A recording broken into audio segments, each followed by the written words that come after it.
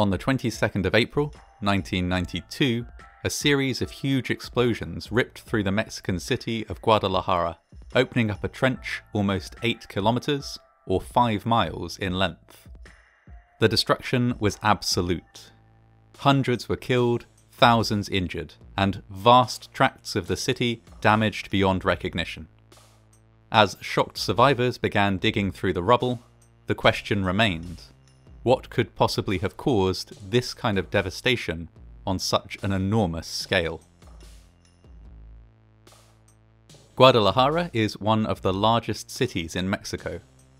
In 1992, its population was growing rapidly, having just passed 3 million. It was and is known for its rich culture and world-leading institutions. 2 universities are based there, and it has been the host for numerous international sporting events. The day of the disaster began like any other in the city. In the downtown Analco Colonia Atlas district, it was market day, and so the streets were thronged with people. Many of those people couldn't fail to notice a strong smell in the air. For days now, a gasoline-like scent had been becoming steadily stronger and stronger. It had reached the point where it couldn't be ignored. Some people experienced headaches and nausea, stinging eyes and sore throats. Others noticed unusual issues with their plumbing. Taps would spit and sputter, emitting a liquid that smelled disturbingly like gasoline instead of water. And, elsewhere, drain covers rattled and jumped, venting trails of white smoke as though pressure was building beneath them. By this stage, many residents had complained about these issues, and so would have been relieved to see city workers conducting investigations in the area. It was clear that there was something wrong with the sewers, but there was no indication that it was anything dangerous. Quite the opposite, in fact. When asked directly, workers assured residents that the problem was well in hand, and that there was no need for alarm. This wasn't entirely true. The city's water authority had conducted multiple surveys over the past few days, revealing a dangerous buildup of gasoline in the sewers. Despite this, however, they weren't authorized to order an evacuation, only to try and fix the problem by searching for the source of the gasoline and flushing out the sewers with water. Those who did have the authority to order an evacuation were reluctant to do so. It would be a massive, unprecedented operation, affecting a huge number of people. The disruption and expense would be incredible. Rather than authorize such a dramatic evacuation, they instead chose to focus on trying to resolve the problem, while keeping residents calm at the same time. To this end, the city fire chief even issued a radio bulletin, acknowledging that there were problems with the sewers, but assuring people that there was no risk of an explosion, and urging everyone to remain calm as the problem was dealt with. And so, on market day, business continued as normal, with traders and customers thronging the streets. At 10:05 AM, the first explosion took place. Over the next hour and a quarter, it would be followed by 8 more, each one large enough to collapse buildings, fling cars and buses into the air, and cave in the street itself to create a crater 1 story deep. Roads were transformed from paved thoroughfares to rivers of mud and dust, bordered by rubble. Those who survived one explosion could not necessarily flee to safety, as they had no way of knowing where the next explosion would take place. Even as explosions continued to ripple through the district, a rescue effort was underway. Ordinary people, many of them injured, dug through the wreckage for survivors, while police and firefighters attempted to save whoever they could. The army was sent in to help, and surrounding districts were either evacuated or put on high alert for any unusual activity, such as the smell of gasoline or rattling manhole covers. Many people were pulled from the rubble, some dead and some injured. Those who had been made homeless by the explosions were temporarily directed to stadiums, while gymnasiums were turned into morgues to contain the dead, who could not be accommodated at the city's overflowing hospitals. In some places, bulldozers were brought in to flatten partially collapsed buildings, in order to create space for other heavy rescue equipment to be set up. However, this was done very early in the rescue operation, at a time when there was still an unknown number of survivors in the rubble.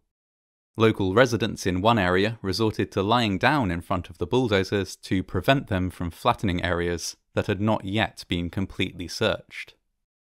Elsewhere, rescuers dug with whatever materials they had available, sometimes just their bare hands. The site affected by the explosion was so extensive that it made for an impossibly complex rescue operation, which continued for days after the initial explosions. Because the site was so complex, the exact death toll is often disputed. Officials estimated that 252 people had been killed in the disaster, although many sources debate the accuracy of this figure, arguing that the real death toll could be much higher. 500 people were injured, 15,000 made homeless, and at least 500 reported missing in the days after the blasts. In the aftermath of the disaster, suspicion was directed at Pemex, a state oil company who managed a gasoline pipeline which ran directly under Guadalajara. Displaced residents were enraged at the way in which their concerns had been ignored. For days before the explosion, they had complained of a smell of gasoline in their streets and houses, only to be told there was nothing to worry about.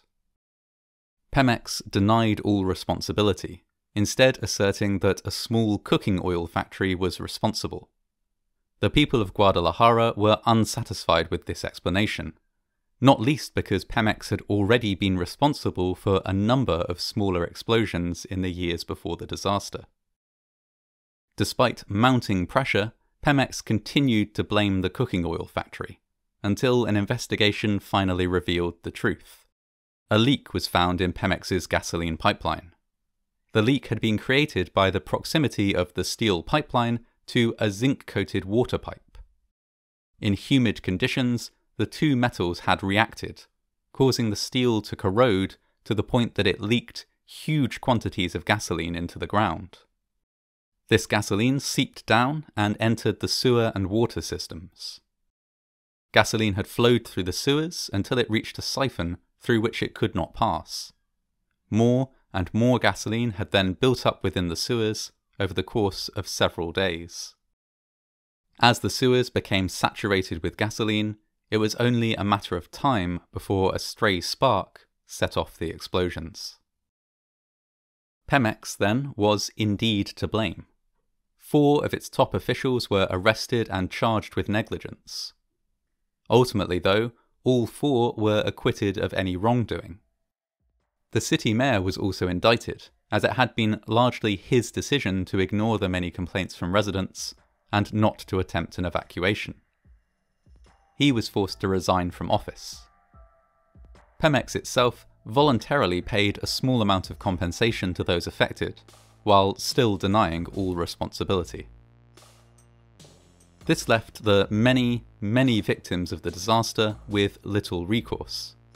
They had lost their homes, lost limbs, lost loved ones and livelihoods, and it seemed that no real long-term help was forthcoming.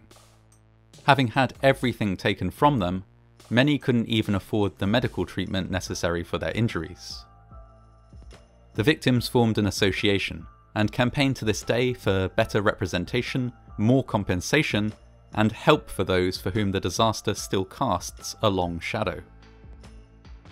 Even almost 30 years on, many survivors still suffer the consequences of the events of the 22nd of April 1992 on a daily basis.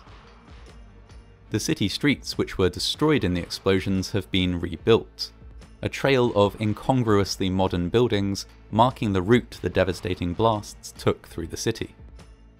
The disaster at least had the positive impact of bringing into focus the need for better monitoring of sewer systems in Mexico's cities. Now, in Guadalajara and in other cities across the country, sophisticated monitoring systems have been installed to keep track of any trouble which might be brewing beneath the surface. Previously, companies like Pemex dumped their waste into the sewers almost with impunity. Now, the disposal of waste via the sewer system is far more strictly controlled. The Guadalajara explosions transformed an entire district and many thousands of lives. And, in doing so, they drew attention to an often neglected part of the city. Beneath every large settlement there lies a complex network of sewers and pipelines, tunnels and transport. An underground world which must be cared for and monitored every bit as carefully as the one above the surface.